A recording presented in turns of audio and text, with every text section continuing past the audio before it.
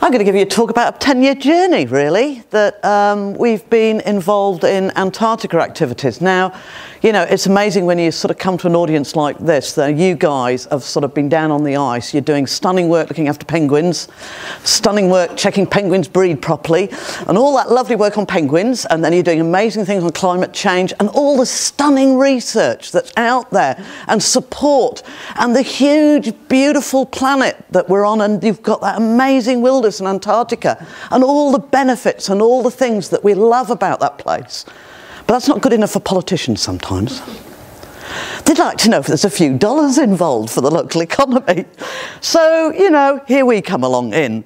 So this is a journey about how Canterbury and the New Zealand economy benefits from Antarctic activities. And I'd really like to acknowledge in the audience Micah, co-author across the reports, and Paul Dalziel too, who've helped us on this journey and been part of the journey, probably did all the work and I get the glory, it's great. And there's our little AERU research unit at Lincoln University, so lovely you come out and visit us. So thank you, and let's hope that you enjoy the talk. And what's privilege about this talk isn't so much the figures that we give you, it's the stories that we hear and tell around the reports and around the work we've done. I want to make it really clear that no attempt is made to look at the economic value of Antarctica. As Paul would say, that would be ridiculous. And when we started this journey about 10 years ago, I was introduced to Michelle, and I think she was a little bit terrified to allow economists anywhere near Antarctica. And it was really interesting talking to her about gold mining there. It just sent her straight up. It was brilliant. And a bit of oil exploration in the Ross Sea, you know. So, you know, there's no way we're going to even get into that space. And of course, we start with the Antarctica Treaty that recognises, in the interest of all mankind, that Antarctica shall continue forever to be used exclusively for peaceful purposes and shall not be the scene or object of international discord. And one of the amazing things that comes out when we talk to people is what an international model Antarctica is.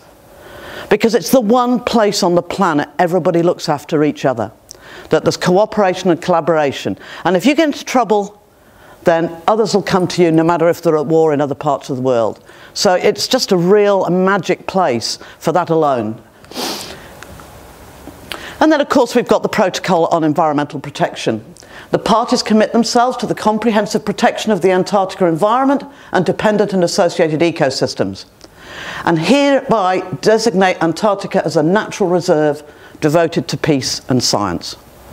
I'm not sure science is quite peaceful at times, but that might be the science community I go in. Carrying on the protection of the Antarctica environment and dependent and associated ecosystems and the intrinsic value of Antarctica. Well, sorry, there's a little bit of economic jargon coming in. That's that just we value something because it exists. And that's the real special thing about Antarctica. Shall be fundamental considerations in the planning and conduct of all activities in the Antarctic Treaty Area, and I say long may that continue. The intrinsic value is huge, absolutely ginormous. So the kind of values I'm talking at the moment are little pinpricks, and are pinpricks in particular contexts. The wilderness and aesthetic values from that, and of course then there's the value of the science and the area that science can be undertaken. Just a bit of defence about economics. This isn't the kind of work we do in general because we're just going to be focusing on the dollar figures.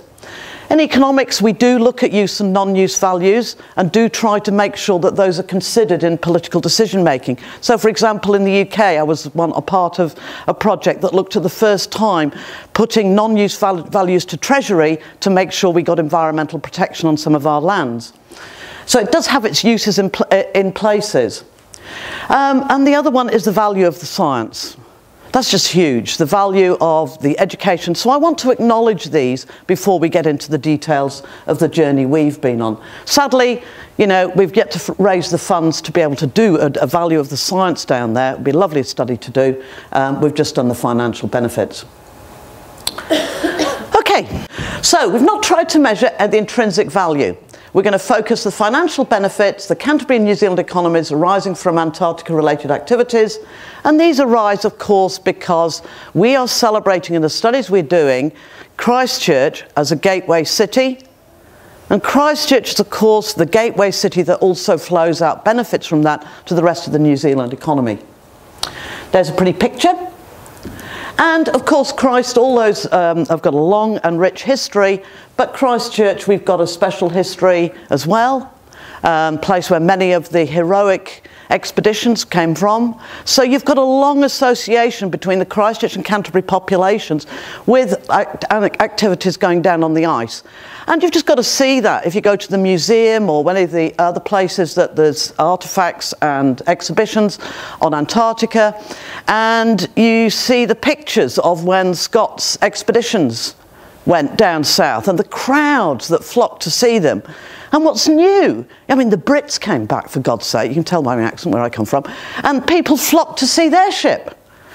You know, you just think of the open day in Canterbury when the US opened up and allowed people into the aircraft. It just shows there's still that deep connection between the city and the activities that you guys are on the front line of.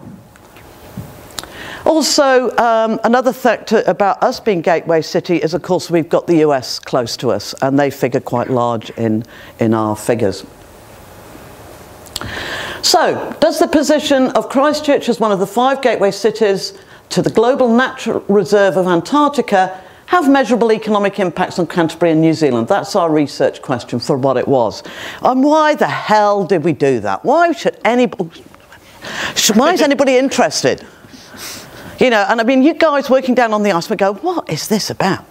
Well, the first report came out from the Canterbury Development Corporation. And we were commissioned to do the work for that report. And there was the context of that report at the time was, there was the gossip, I'm going to say gossip, but there was the feel that the US might go and leave Christchurch and put more of its activities at Hobart. There was a feel of that time that the city wasn't that connected as much to the activities of Antarctica. And that, you know, the great and the good around the city perhaps wouldn't put so much TLC into Antarctica or attention at that. So we were commissioned to see, well, did it have an impact on the Christchurch and Canterbury economies? So we could tell to our local and national politicians, who might be narrow-minded enough not to see the broader benefits for their particular bits of community, was there benefit for them? And that's sort of the context. So we were privileged. It was the first attempt. We had amazing assistance. It was just a wonderful job to do. We went and talked to the US program, the New Zealand program people, the patients. We talked to firms, businesses, hoteliers, you name it. And we were blown away, as were the people who got the report by the scale and the range of activities that were associated with Antarctica going on in the city. I'll just stress, this report, we were just asked to do Canterbury, not New Zealand. It really focused on Canterbury. We did get some benefits for New Zealand where we were looking for Canterbury benefits and they just happened to be associated or there. And these were the kind of results we came up with. These are the total benefits of Antarctica activities to the Canterbury economy.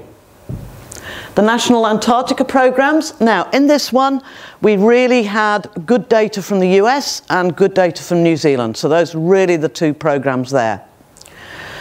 Tourism, you'll perhaps see later on as we go into detail as how we did the other programs, what comprises that. The fishing, education and research, and the Antarctica heritage. And again, we're going to go into those a little bit more detail. So that. But the figure, the bottom line figure that the benefit for Canterbury was 155 million. And we then came up with some conclusions from that report. And one was that we should build on these amazing things that are going on. That we should continue investment in Antarctica-related infrastructure in Christchurch. And we've done 2 more reports since then, and that has continued.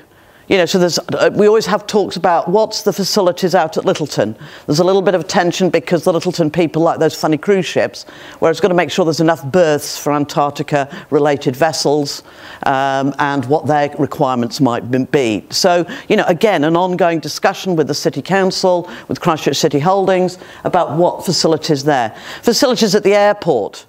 Probably less of an issue in the last report when we were doing the interviews, but at the time they were talking about maybe specialist hangars for some of the aircraft.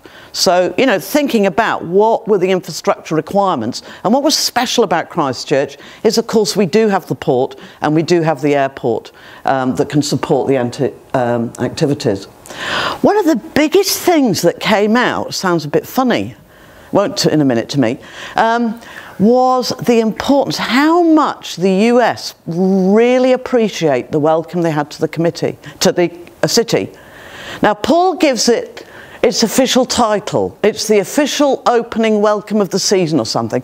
I call it's the cocktail party. And actually at the time, Gary Moore was thinking of stopping it. The opening season and all the stuff the city does to welcome. And the report really backed up don't.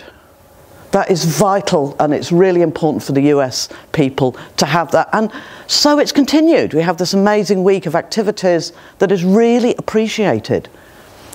Beware of competition for Tasmania. And I said, oh, do we need that in Paul? Less now. This was that report. And then what have you just told me, Brian? They're just investing $255 million in infrastructure in Tasmania. So, great fun journey. Then we did the second report. The main difference to this one, we were asked to include New Zealand, to go much broader. And with the first report, those were the old days, you know, not quite so good days, when Lou Sampson was chief executive of Antarctica, New Zealand. But Lou always, when he saw me, said, God, that report's fantastic. We need that figure. I use it all the time.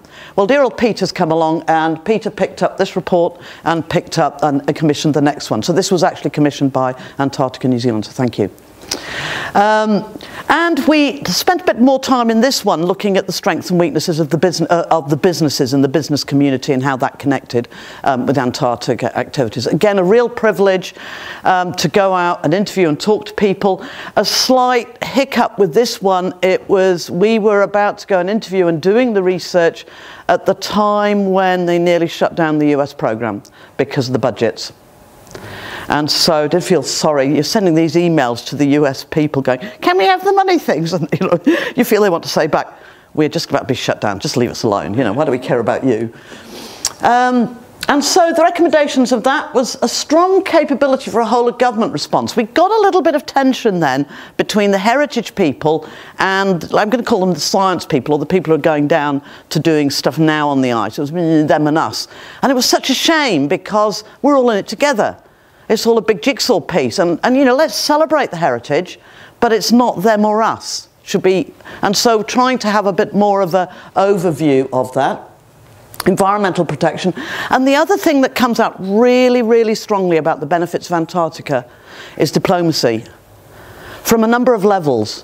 One is it gives us a voice on an international stage that's way above our punch weight. And it's not just because we're there on the treaties and there on, you know, the negotiations for Antarctica, but it helps us in other spheres of negotiation. Okay, because I do a bit on the trade stuff and things like that. So that's a huge benefit of us being involved in Antarctica. And the other recommendation, well, it wasn't really a recommendation, is dear old Margaret. She did send her apologies. She couldn't make it, for a dedicated Antarctica research initiative, and we're going to pick up that again in the latest report. But the bit that really came out of this report was that the fact businesses just buzzed about doing work in Antarctica, and it was just magic to go in and talk to these businesses, and they'd go, oh yeah, we had a phone call from Scott Page today, it was dead exciting, everybody dropped the desks and we were all listening and that kind of thing. And it really struck us that we've got businesses in Christchurch and in New Zealand working in the world's harshest environment, testing products in extreme conditions where you can't pick up the phone and say, can you send Fred the technician out? And, you know, that thinking about celebrating this for the firms themselves and their businesses and their products, we felt could be quite important. There you go, Eric, there's one for you. And so we are going to be thinking about that, aren't we? Be good. The last report, there we are. Now, this is not yet published because it's on Peter's desk. He's got a couple of comments back. We've got them to go back to him, and I don't know if it's going to be released or not, and I won't embarrass him by asking. Okay, this is what we did. We defined the categories of economic benefits, and believe you me, Micah deserves a medal, because when we get these lists in from the New Zealand and the US programs, they are incredibly detailed lists. So thank you for them to giving that to us and trusting us enough to know that we would never, disrespect that data that we're given. But it has to be categorized into different sectors. And then from that we calculate the direct benefits. That's the expenditure that's going on. Okay? Then we collect the indirect revenues, and I'll go into the definition in a minute, the induced, and then the employment impacts. And the benefit categories are here, the broad benefit categories. We have the National Antarctica Science Programs. So in the old days it was really just the US and New Zealand, but of course the incredible work that you guys have done, we've got the Koreans here, the Italians, even the Chinese sniffing around. Antarctic tourism and events, quite an eclectic set of those, as we'll see. We've got the commercial fishing, education and research, that of course Gateway, absolutely central in that, and then the Antarctica heritage. So the direct effects, as I've said, people participating in the studies giving us information on their total spending, okay? And we also interviewed key personnel and used official sources of information to supplement that information. So, backed up that. We then used dear old Jeff Butcher, who helps us develop multipliers for the Canterbury region. And a multiplier is just saying, okay, I have spent, I don't know, on clothing, let's say, $100 million on clothing to support the Antarctica activities in Christchurch. Well, in that clothing, they've also had to buy supplies in to make that clothing. They've had to buy maybe machinery in, or equipment, or paper, or things like that. And we call that the indirect effects. And we have multiplier tellers that tell us for each sector what is the indirect effects of expenditure associated with that. And oh, we use clothing. I just thought of my head. Oh, that's good. And then the people who get paid that money, they go, oh, I worked for the clothing firm and I'm rushing out, that kind of thing. They support local businesses too. We call that sort of induced expenditure, household expenditure out there. So you can see, you know, that ripple effect in the economy. And then we calculate from that the employment impact.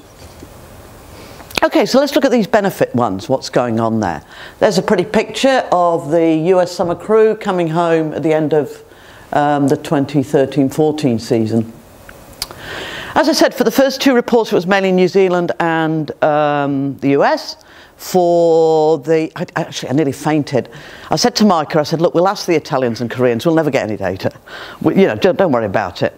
And we got emails back from Italy and Korea.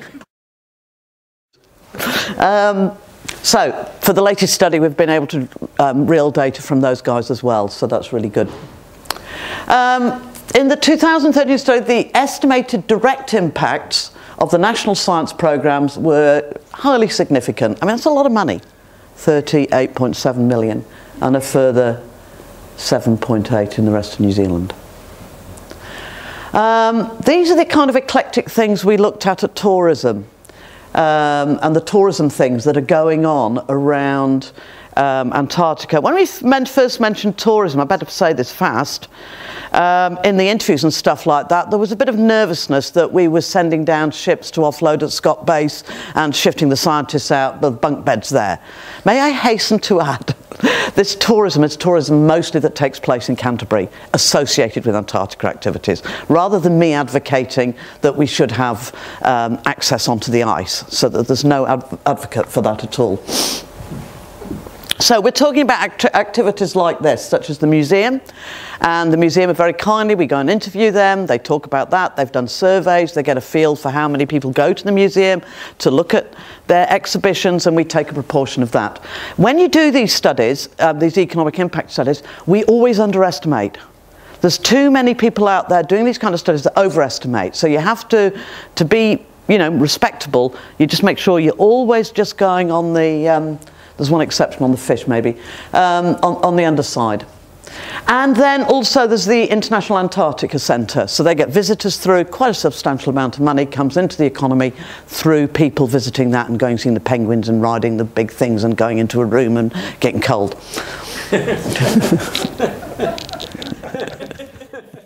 And that's been taken up by Real Journeys, and they have been really helpful actually. It's been really good talking to them because they're thinking about expanding the attraction, a lot of exciting things sort of hopefully taking place in that. Then we've of course got Heritage Expeditions. Rodney Russ, he's been very good to us again, lets us interview him and put the figures into that. Then one of the biggest tourism benefits is the personnel from the US, and now we've been able to include a bit more the Japanese, the Koreans and Italians. They come off the ice and spend time here. Some never leave. Oh, hello, Michelle. No longer a tourist. You're in such trouble. You can see why I don't get asked that often. So they come off the ice, and we get the data from the immigration data, whatever it is, from the US, so we know exactly when they're staying, and they go around tour around New Zealand maybe for a couple of weeks or a month. And that's a big benefit for New Zealand, you know, of them, their tourist expenditure as they come back. Also, we host conferences. Ice Fest. Sometimes it's a little bit hard to get estimates for this, so I think in the 213 we didn't have any conferences really going around that we could get benefits for, but for the 216 one, of course, we had the SCAR conference. Thank you, Brian. Huge event. Obviously not in Christchurch, but anyhow, thank you, Earthquakes. Yeah. So in the 2013 study, the tourism event, you see it's quite significant. 31.8 million. That's just attractions around. It's not going, apart from Rodney's lot, nobody's going near the ice. Fishing. We do a bit of fishing down there. This was the goss why the minister didn't say that. The minister didn't like, but it may not be the case, the ones. So, we began fishing there in 1997. And now, it was interesting, for the 2007 report, we had no problem getting fishing data from MPI. For this one, we did. And we had to use a price estimate that we were a little bit unhappy with for this. So this might be a little bit on the high side. Funnily enough, for the 216 report, I said again to Micah, oh, just forget it. We might have to estimate again. They're not going to send anything. First email out, we got the data back. It was brilliant. So, okay. This is where, you know, Brian could come up and give this now. Welcome to Gateway Antarctica. So all our New Zealand universities, even Lincoln, is engaged with Antarctica teaching and research, and of course a very special part of our research that we do in New Zealand. In addition, what's new is the National Science Challenge, included in the 2016 report. The Deep South, hosted out of Victoria. And in the 2013 study, the estimated direct impacts were 4.9 million, and I have to thank Ed Butler for these figures. He gave us a really comprehensive table for that one. I must admit, for this one, we had to go back to the similar methodology of 2007, as trawling all the MB sites and the Marsden sites and talking to people and getting cross-checked. Okay. And then we've got the Antarctica Heritage, caring for the important expedition bases in the Ross Sea region.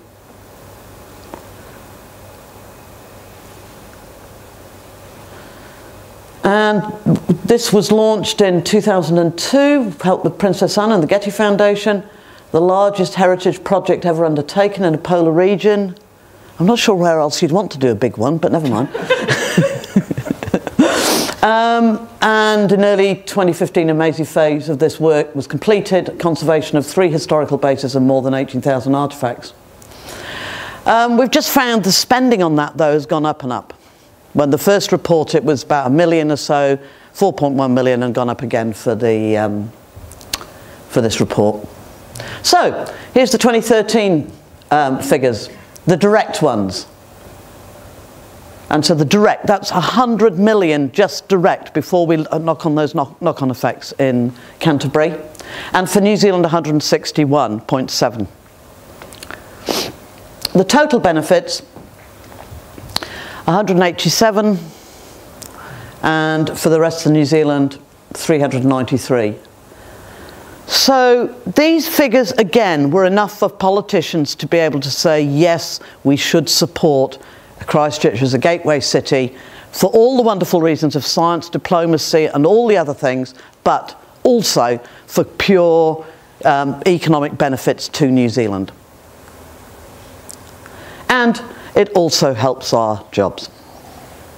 Okay, we haven't provided the 2016 figures. As I say, Peter's reviewing the report. They are greater. Okay? So the amount of activity we're attracting around Antarctica activities is growing. And boy, do we think it's ever going to grow. Because here's some of the new initiatives that are coming up. I haven't got on these slides the Antarctica attraction, which again, they've got serious investment proposals for that. So that's another big boost of expenditure. And then, of course, when that's up and running, hopefully it'll attract more visitors. It is interesting about the impact of the earthquakes on visitors. They have dropped down. They are beginning to come back up again. And we heard that from a number of sources, the museum, the attraction, and that kind of one. So you can see those tourism figures rising again on the back of that one.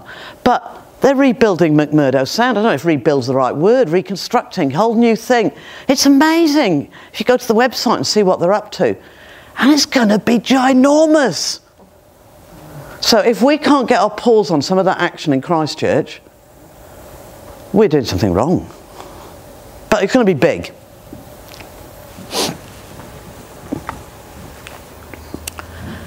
There's a lot going on at Scott Base. Currently there's upgrades going on, field centres, and so a considerable amount of money being spent on that. But one of the things, if Peter forgives me, is that really struck me, he's told me that, and you guys know because you're down there on the ice, is the nature of the research there is changing. And it requires much deeper and harder logistical support because you're going further away from the bases. You're doing things that I don't understand. But you're doing more stuff and it's harder. Okay? And so you're going to need better logistical support, and there's got to be better investment into Scott Base to help provide that. And the excellent safety records. I mean, you know, it's a pretty place. And so Scott Base is coming up for being reconstructed too. I'm not looking at Peter in case he's screaming at me. Is that right? Rebuilt or whatever. And what we want is a real special rebuild, not just the same. We want it really a stepwise change so it can support this kind of research, not just the research you're doing now, but what your kiddies are going to want to do in 50 years' time. So, you know, we want to make a really strong case that the investment the government should put into that should make sure it supports, and that New Zealand is that key party we are, because we're around the table almost on equal footing to the big countries. If we want to maintain that, we've got to do stuff like this. Is that right? And again, it's a huge opportunity for Christchurch and our businesses. It's magic. We've got the Antarctica office because there's all this eclectic activity going on. We've talked about, we've got the businesses, we've got the programs, we've got the tourism activities, we've got the museums, we've got all those little jigsaw pieces to have somewhere that can help as a conduit, help communications, and help just initiatives, and make sure the city and the community supports Antarctica activities. And also gives lots of money for the ARU for research to help sure it continues. Never miss a thing. Well, it's been a privilege to be involved in this work. Been 10 years now, on and off, had us back. Thank you for being so patient. Just to talk and be involved with people about this. So thank you very much for being patient, and I'm supposed to be happy to answer questions. I actually changed that to I'm happy to have a glass of wine.